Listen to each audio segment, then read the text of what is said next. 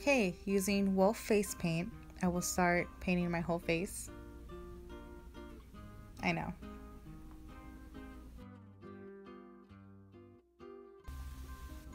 I will also be doing 3 layers of this just so my face could be extremely white.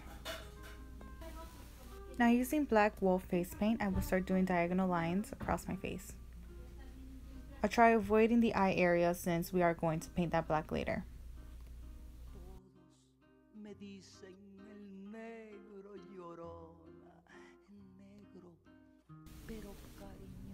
Once you're all done and your face looks like that, you're going to start doing the opposite direction. Same thing, diagonal lines, but, you know, the opposite direction.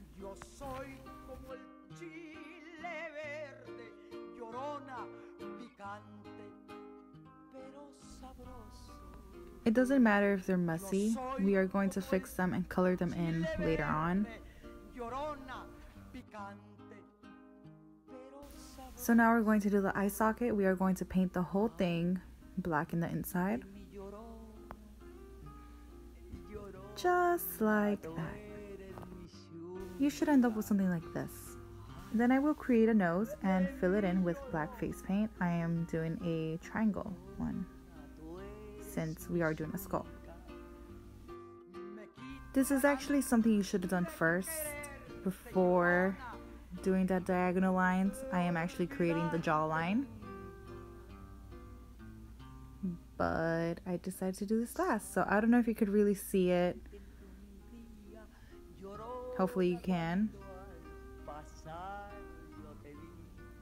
But yeah, that's basically what I am doing. I am creating the jawline, and then I will be filling it in with white face paint.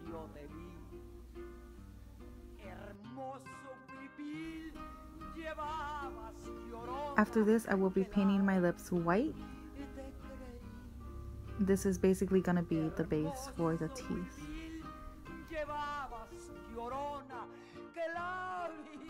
I will go over the jawline once again with white to make it more brighter. I'll also go over the mouth area with white again.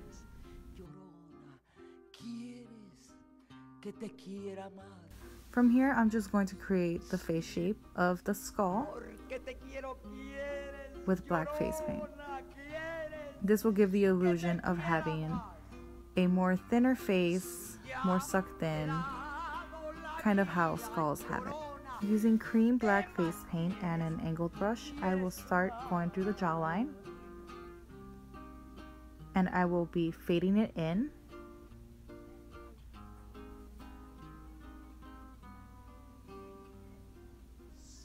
Just so it gives a bigger illusion. I will then start drawing the mouth and the teeth. I will be doing little squares. They don't have to be perfect. It is a skull either way. A pretty old skull.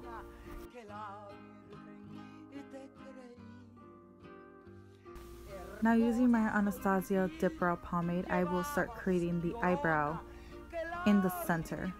I will be feathering out the middle section of it because I do want them to appear bushy and similar to Frida Kahlo's eyebrows. Also, I will be making them darker than what they were already.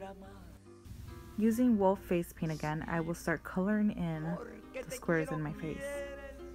The colors I will be using are yellow, red, blue, and green. Try not putting the same colors together. Mix them around your face.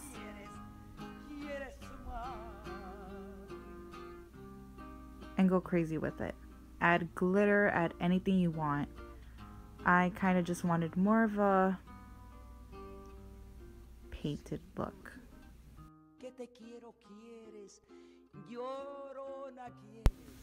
I'll be going over little details like my neck and my teeth afterwards, and then you're done. Todos me dicen el negro llorona, negro pero cariñoso. Todos me dicen el negro llorona, negro pero cariñoso.